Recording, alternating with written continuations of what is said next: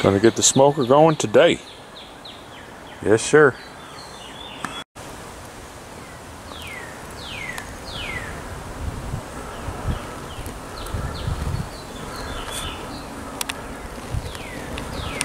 How's about a little fire, Scarecrow?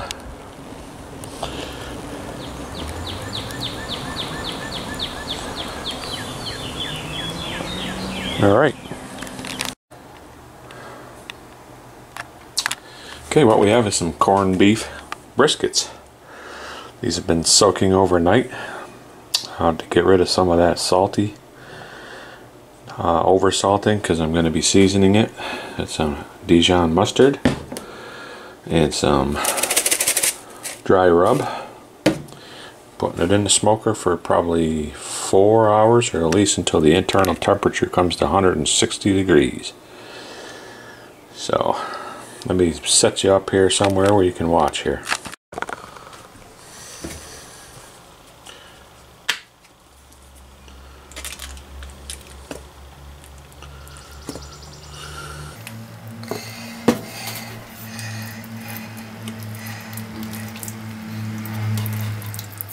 Gotta get up close and personal with it. Wrote it down with a little Dijon.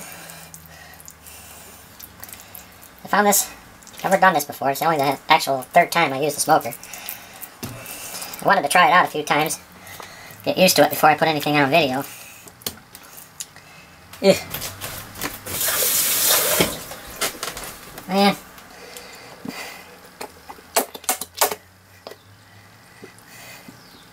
It's all trial and error. Come across this recipe on the internet only because I had these corned beefs in the freezer for quite a while. I picked up during the St. Patrick's Day celebration time. They were really cheap, and they've been in the freezer for a couple months, so I figured I better use them. So instead of the regular traditional way we do it with the boiled dinner, I figured, what the hell, let's see if there's a smoking recipe. And lo and behold, there is on the internet. So here we are. Let me wash my hands right quick. And we'll apply the dry rub. I'm using Grill Master brown sugar and bourbon and Smokehouse maple because these are the only ones I got available at the moment. So I'm going to use these. Get a chance to use them up. Generous amount. While that charcoal is doing its thing out there, I'm subscribed to a guy called T-Roy something or other. Guys, go check that channel out. He's got some wicked smoking videos. Been doing it for a while. He uses the Weber and various other smokers he's got.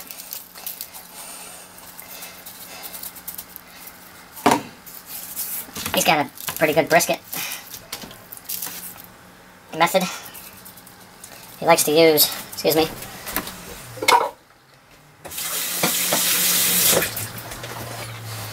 Worcestershire sauce. He likes to use Worcestershire sauce on here. It helps the rub stick to his meat better. It's smoky. This container's been sitting out in the camper for a little while. So it's been froze, it's been thawed, it's been... So you guys get the gist of this. Let me get it situated and then we'll be out in the... putting it on the old charcoal. So that's what we got so far. We'll just let this sit for a little while. Wait for that charcoal. I got to get the grill ready, or the smoker ready. Get the water into it, bring it up to temperature, and get ready.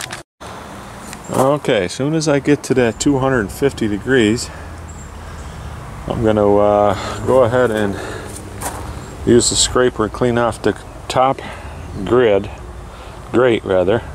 There's 3 different levels you can smoke at, and I'm going to cook these briskets at the top where most of my heat is, because heat rises, don't you know. And right after I clean it, I'm going to be throwing these hickory chunks in there to give it the smoked flavor. Really good smoked flavor with the hickory. and then try to maintain that 250 to 225 or even 200, somewhere in that range, for up to 4 hours with this stuff to get a good smoke on there. And you know, the first 3 hours I'm hearing is the good smoke time. After that, you're taking a chance of getting it starting to taste kind of funny, but you know, it is what it is. But maintaining that 200 to 250, somewhere in there, you know, until I get the internal temperature of the meat up to 160, you know, and then it's done. So, all right, so we're over 250. Let's get in here and clean this grill off.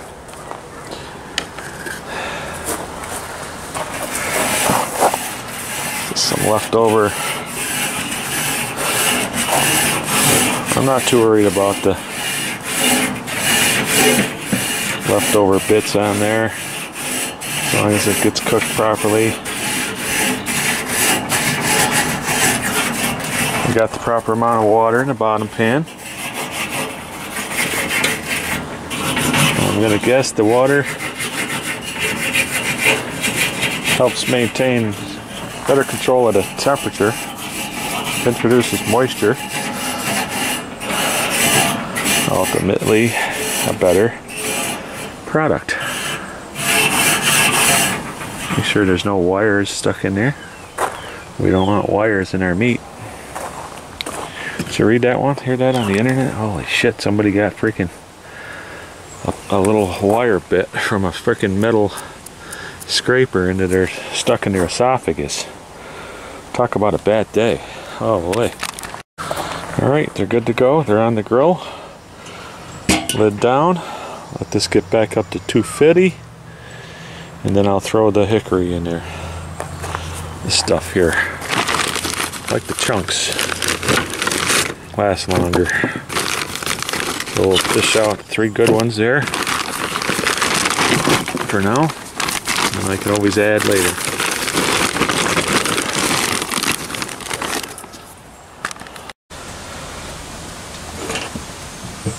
Oh yeah. Just spread these coals out a bit. Put my hickory chunks in here. Throw them in as best I can.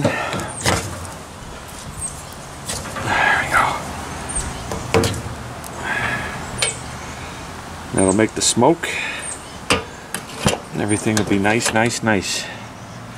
As soon as that gets back up to temp, I'll close the damper down a bit. Try to maintain that 250 or 225. Somewhere's in there. Comes the nice smoke now. Got that barrel from the mill. I use it for putting salt in it, salt and sand in the winter.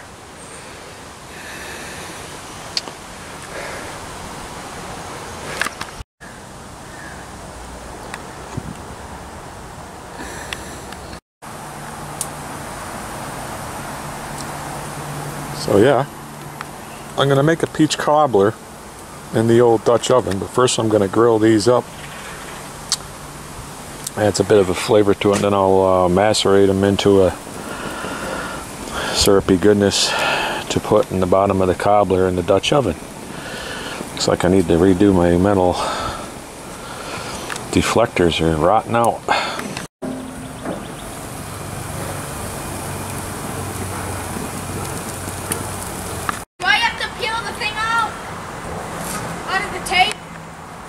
Nope. Okay. Tell me when. Yeah. Ready? Yeah.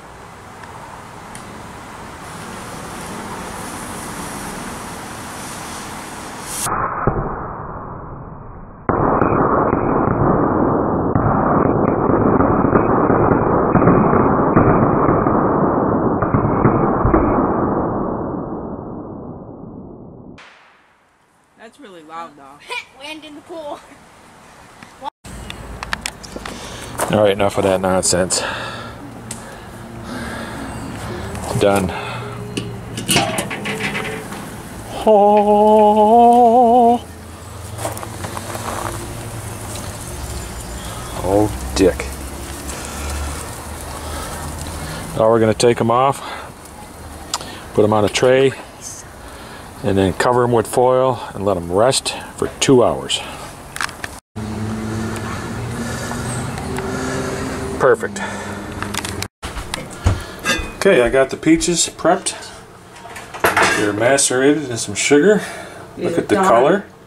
Oh no. Because of the grilling, brought out the old. It's got some grill marks onto it.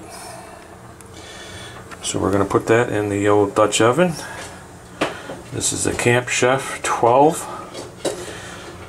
And then we fire up some yellow cake mix onto it. Probably do two boxes of that on top of it. A little bit of butter dabbed all over. Put the cover on. Put some coals on top of it. Fire from underneath. When it's done, it's done. Alright, peaches in, cake mix in. Now the trick to this is just put it in there. Don't mix it in, because if you mix it in, it won't come out right. It'll end up burning. Believe it or not, this stuff will all cook down to a nice cobbler crust. Yeah, buddy. Spread it out a bit. I'll put the butter on there and give her. Alright, as you see over here, we have a tripod set up for the over my fire. And of course I got an umbrella because when I'm sitting out by the fire, ginger's got to be in the shade. Especially gingers would, you know, more like gray or even gone. Oh, you just picked up on that. Okay. Anyway. We're going to bring the Dutch oven over to the tripod. Got the butter on there. Little dabs of butter. We're going to hang it on the tripod. Put some coals on the top. It's very important to have a Dutch oven like this where you can put coals on top. It makes a difference. You got to get the heat coming from the top too, especially when you're baking. So let's get down there and get it going. All right.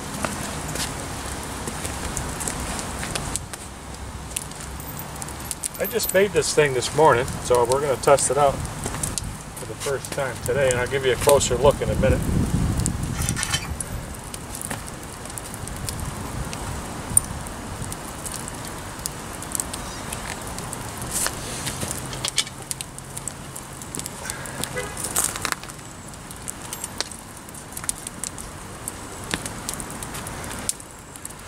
I gotta get a shovel to get some of them coals on top. Hold on a minute. I'll be right back. Alright, so I got me my handy shovel here. I'll dig around and get some hot coals. Throw on the top.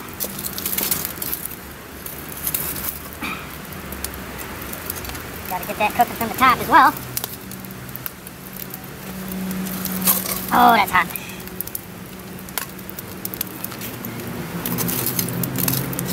Oh, should have a longer shovel, but come here.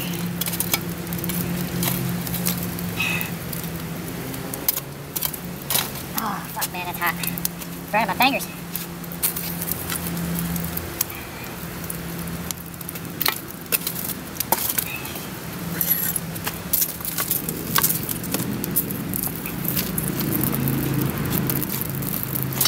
Yeah, buddy.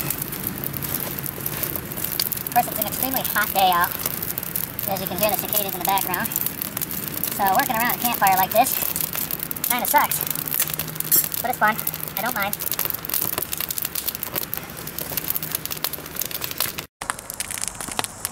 So there we have it. We got probably enough heat from the bottom, plenty of coals on the top, but this is my structure. All this is it's one of these you know, similar to the Quonset one there, but one of these carport poles or ridge blinds or whatever it was.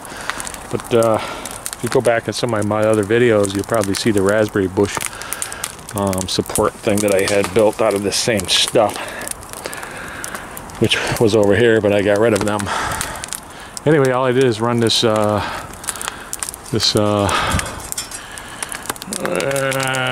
do you call it? Just this wire, heavy gauge wire made out of aluminum, bent around to hold it, support it, and I had this chain, and you know, I can adjust it. You know, I can get a different chain, or I can just move the legs out and get it closer to the fire if I have to.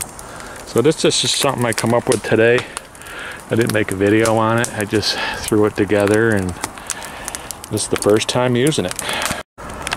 And I got the meat off the smoker, and it's in a tent thing here, foil tent that'll keep the moisture in, the heat in, and it'll create a moist environment and make that thing even more tender. This is gonna sit another hour. It's already been an hour already, and it's still hot. I got it sitting out here in the sun. Well, it's shady now, but sitting out here in the sun to keep it somewhat warm. But I'm just doing the instructions that the internet told me. And while I got a minute, I might as well sit here and tell you, as I sit under the shade, I got a Red Gone to Gray Facebook page now, if you want to go on over there and check it out, and others of you that are on Facebook. I'm new to that. I'm not new to Facebook, but I'm new to the channel for the YouTube, and you know, putting these videos on there is probably all I'm going to do. Anybody that wants to you know, submit anything, I know a lot of other YouTubers that I know will probably be interested in sharing some of their videos on my Facebook. You're more than welcome to do that. You know, of course, it'll have to be approved through me first, but those of us in our community know that we keep it clean anyway. So, you know, anyway, we got some guests coming over. I got the in-laws coming over. A good friend of mine's coming over with his daughter, and we're gonna have a little cookout. I'm not sure how much we'll get of the friends. You know, obviously I gotta get permission to film his daughter before I make videos on her, but it's a beautiful day. It's a Sunday. Back to work tomorrow. On Monday, second shift over the mill. I gotta work all week, and then next Sunday the daughter's having some surgery on her back, and my troop is going to scout camp the same day, so I'm going to be held up on you know, joining them until probably Tuesday morning at the earliest, maybe even Monday night after her surgery. I don't know. It's out of town. We're going to Springfield, Mass for it. There was a chance we might have had to go to Philadelphia for it, and that would have been, you know, into January or February if we went that route. And the comfort level she's experiencing, we decided to get it done now. It conflicts with my scout camp, but that's all right. We'll catch up with them guys, you know, probably Tuesday. Cobbler's done, and the meat's done, and it's wicked salty, but it's mighty tasty. You got the dipping sauce, which is half Dijon and half barbecue sauce, potato salad, macaroni salad, corn on the cob, zucchini with peppers and onions.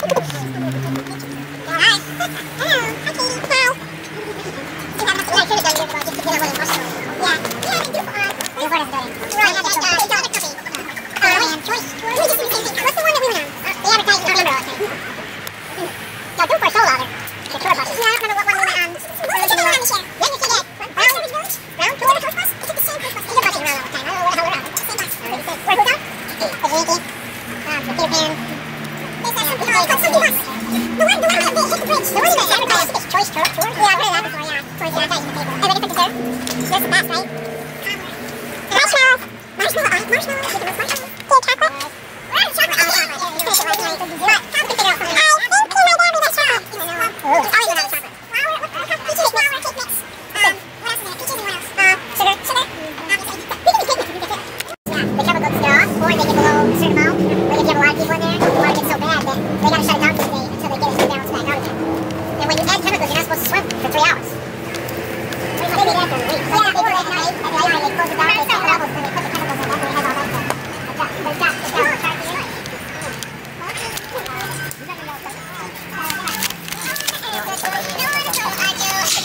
I wanted to see, let me see that for a second.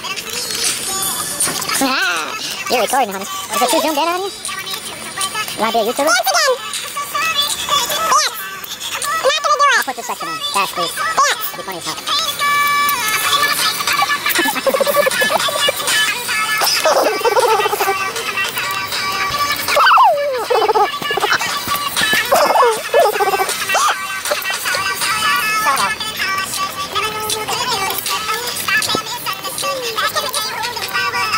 Probably get a copyright on this one. It's alright, they can have my 3 cents I make off the video.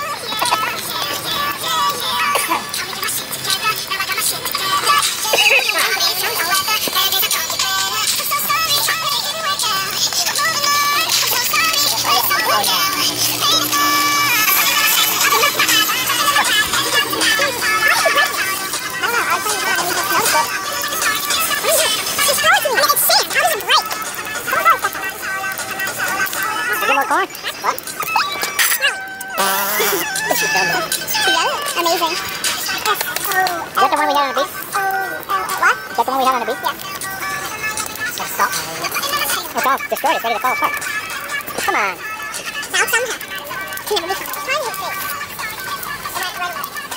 Down.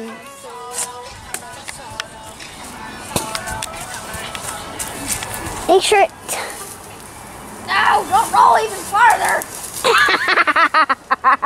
Stupid thing.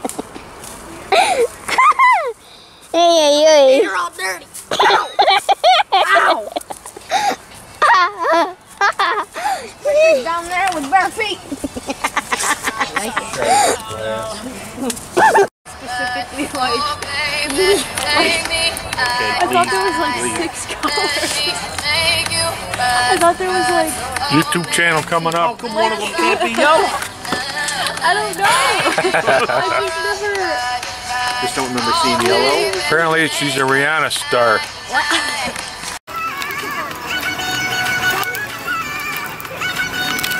Okay, give me the colors. Blue,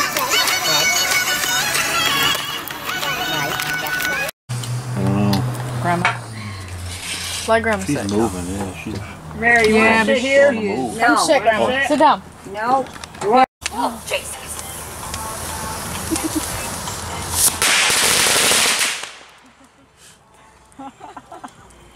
That's loud. Yeah, that's...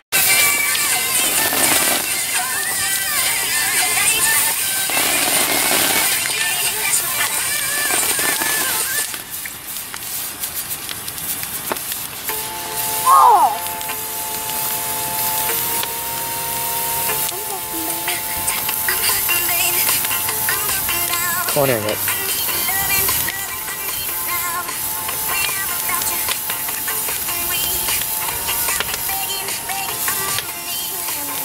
Yes.